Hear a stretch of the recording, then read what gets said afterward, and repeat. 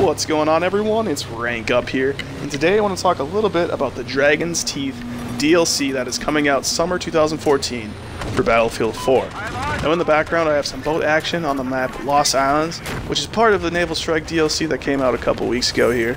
So some good gameplay. I want like 27-0, some good kill streaks coming your way.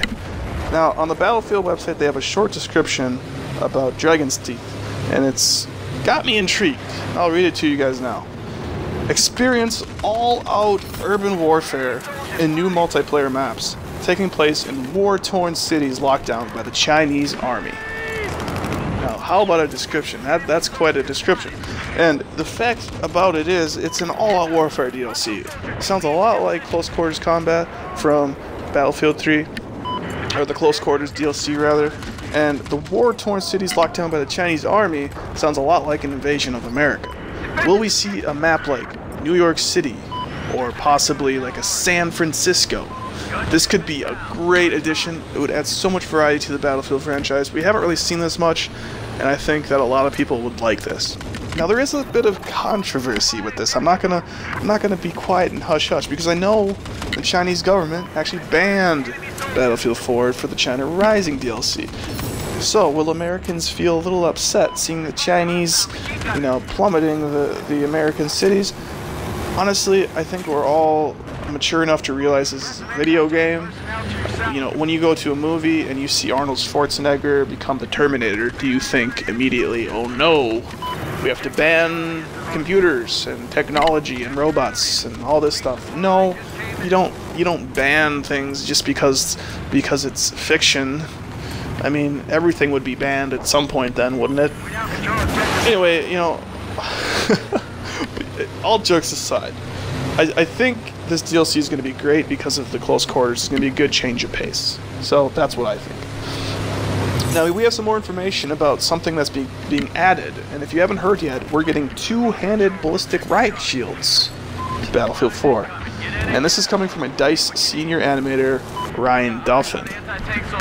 Basically, he's talking about the team's thought process behind this and what they were thinking about. So here's what he has to say. There was a lot of resistance at first, but the more we assessed it, the more we realized it was a better feature. It turns out that stopping bullets in a first-person shooter is a ton of fun. We're confident that it will create a new dynamic for the game. So, to me it sounds like a lot of people didn't like it, maybe because if you're shooting at a guy and you can't kill him with an assault rifle, I mean, if you don't have like an M320 or something like that, how are you supposed to take him out? You can flank him, throw a grenade, I suppose, but it turns out that maybe after a while you get used to the fact that there's riot shields on the map and you can kind of adjust your playstyle. But personally, I think they should limit this to just the Dragon's Teeth maps, because honestly, on maps that are open like this, the Naval Strike maps in general, China Rising maps, it's not going to really work to have people running around with two-handed riot shields.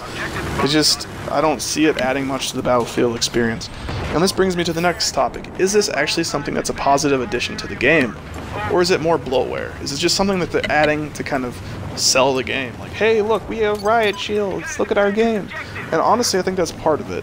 They want to sell more copies, and a lot of people from Call of Duty are used to having riot shields. I mean, from Modern Warfare, I remember using them when I used to play Call of Duty, and I never really liked it. I thought it was kind of a gimmick. It didn't really work with the gameplay.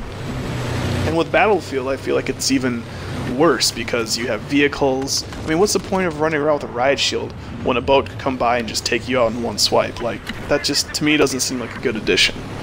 Sound off below, guys. I'd really like to know what your comments are, or your feelings towards this, your opinions. Just let me know. I mean, anybody can comment it and let me know what you think, and we can all kind of have a discussion below. I really want to know what you guys' opinions are on this, so we can kind of let DICE know. And hopefully they can restrict this to just the Dragon's Teeth DLC. But that's about it for today, guys. I really appreciate you guys sticking around, and if you do like the video, subscribe, like, and share with a friend. Alright, this is Rank Up, signing out.